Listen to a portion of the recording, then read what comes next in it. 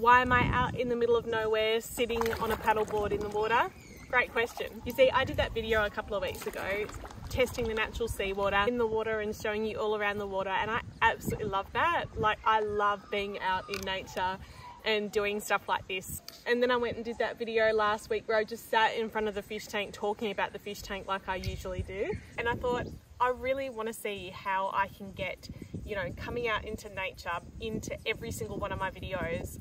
And I thought, and yeah, rather than sitting in front of the fish tank, which is super boring, bringing you out on a little adventure with me, every single video will go somewhere different. So I was kind of tossing up whether to just go straight into it and start making videos, you know, just out randomly places. And I'm obviously still going to be showing clips of the tanks themselves, but it's just the talking part where I'm talking about what's happening with the fish tanks that'll happen out somewhere really cool like this. Also, I wanted to say, I was actually very pleasantly surprised with the responses that I've gotten from some of my videos where I have admitted to, you know, making mistakes. I mean, they're really hard videos to make, and I just want to say I totally love that this community of people that watch these videos are so like, let's just fix it, you know, let's sort it. And you know, there's a very small minority of people who just can't help themselves but just have to tear other people down, which is fine, you know, they've got to do what they've got to do. I just wanted to say I was very impressed, you know, reading some of the comments and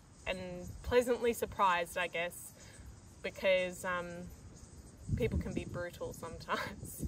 But yeah, I just want to say a massive thank you to every one of you that have been so good about it and, you know, trying to help. I think that's just awesome, and that's what I want this channel to be, is something that, you know, if someone else is going through that issue, they could click on my video and see a whole bunch of, you know, supportive comments and solution comments that can help other people. So yeah, I just want to say it's very greatly appreciated.